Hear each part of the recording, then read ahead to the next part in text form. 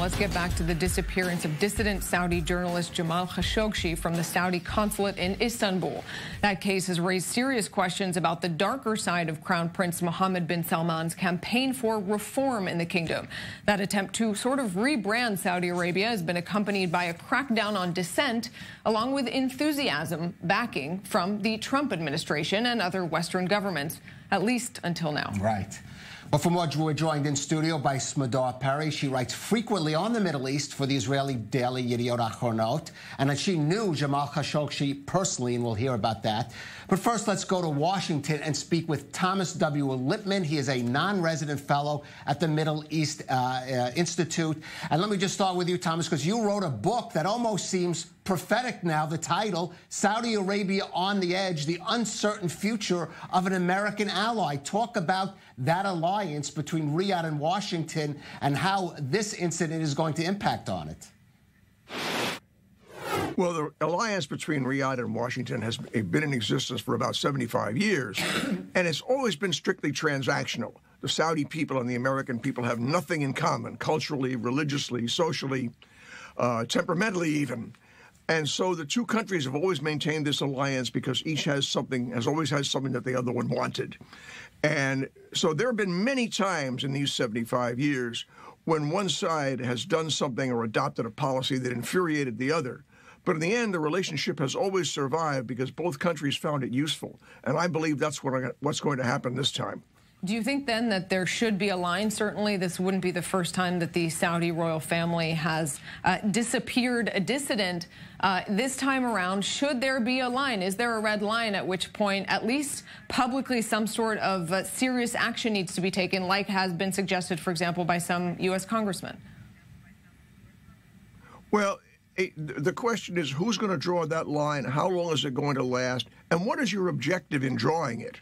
If you draw that line because you think that Mohammed bin Salman will wake up tomorrow a different or a chastened person, you're wasting your time.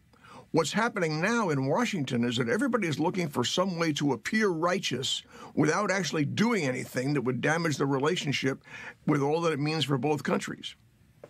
One quick follow-up on that. Some analysts are describing the situation now as being sort of created by the Trump administration, in that we see the war in Yemen, we see the actions taken against Qatar, for example, and no consequences coming from the United States from this administration, and that Mohammed bin Salman has sort of felt that he has a get-out-of-jail-free card from the White House. Do you agree with that? Well, I think to a certain extent the United States has been less than diligent in analyzing and understanding its own interests and seeing how what the Saudis are doing affect those. There's no doubt, for example, that this ridiculous boycott of Qatar has interfered with the United States' strategic planning throughout the Gulf. And the White House has been very unwilling to challenge Mohammed bin Salman on this, partly because he has lined himself up in opposition to Iran, and partly because he flattered President Trump. Smadar, I certainly want to give you the chance to respond or expound on some of the things we've just heard. But I also maybe start, you knew the man, Jamal Khashoggi. Yes, I knew him. An exceptional relationship for a prominent Israeli journalist. Describe your relationship with him and describe the man. I knew him when he was in Saudi Arabia, meaning until last year. And I knew, of course, when I saw him, I knew exactly who he is. But he is the one who came near to me and asked me to meet with him. And he left the group that he was with. And it started once and twice. It started in Egypt, and then in Qatar, and then in Europe. And he wanted to know a lot about Israel. This was his main idea. And, of course, in my turn, I asked him about Saudi Arabia. And what's your impression? Give us just a thumbnail of the man, your impression. I thought that he belongs to the regime. This is number one. And he belonged. And number two, I thought that he was with the Muslim Brothers. At that time, although he was in Saudi Arabia and for a long time was considered to be very close to the royal family before he sort of switched sides, so to speak, did he ever portray any sort of concern about how his words were being watched or what he can do or cannot do in Saudi Arabia? No, because he always had a boss with him. So he was doing his meetings with me, for example, as a service to his boss. It was once it was a prince, and then it was a minister. His and boss then meaning the royal family, someone within the Saudi. And he was collecting the information, and I knew, and he knew, so it was very open game. But now that the last year that he decided, or he was pushed out of Saudi Arabia, this was a different game. And I think, then what I hear from other people, that he was trying to organize at least one or two sects outside Saudi Arabia with people who share the same ideas with him. He's a very nice person, by the way.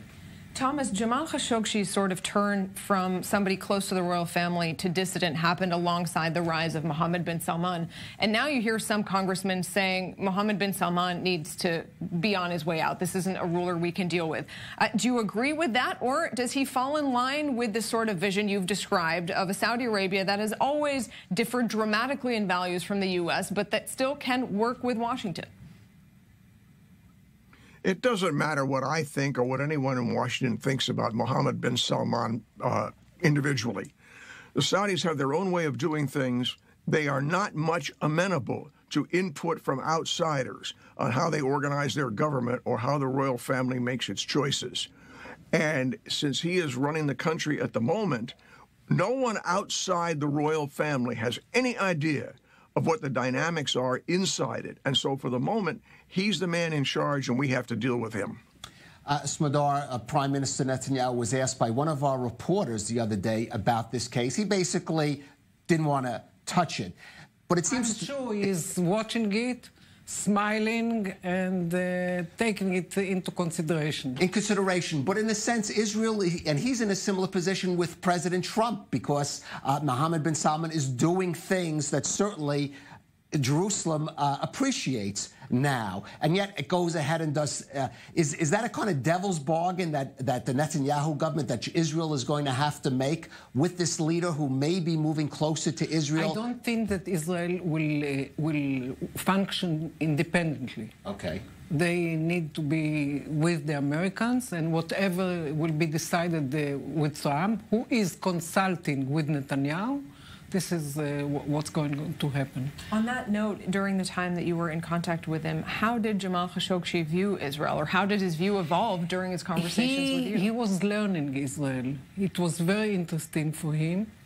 He didn't know what he will do with the information, but he took the time to learn Israel, and this is why I think it was important for him to meet with me. And Thomas, let me just go back to you.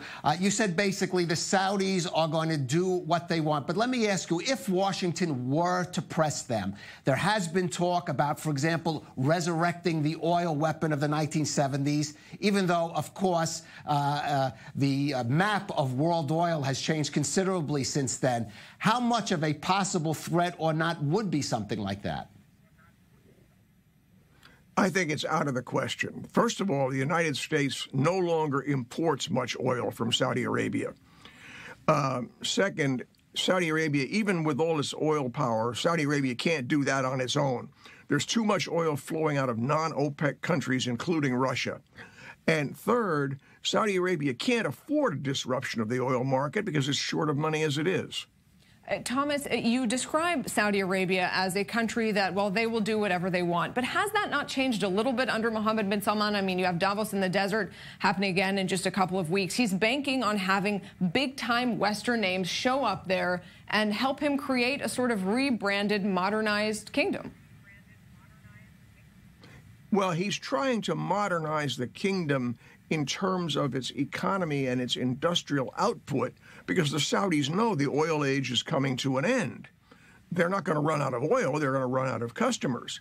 But that has nothing to do with the way the country runs its own affairs.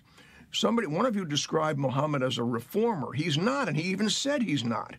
What he's interested in doing is having people be employed and bring as much prosperity to the country as he can without any change in the political system or any challenge to the political system. In that respect, it's like China. Smadar, you've traveled extensively throughout the Middle East. How do you think the other countries are going to react or not to this? Especially focused on Turkey, which is acting as if this is a breach of its sovereignty, but in the end of the day may take a different approach. I think that Erdogan is looking at in one direction, which is America, which is the Washington, which is Trump. And it's not just by coincidence that he released the pastor, Andrew Bronson. So they're looking to the U.S. for cues. Of course. And it's all a question now of economic interest. That's it. Trump knows exactly what happened, and also Erdogan knows exactly what happened.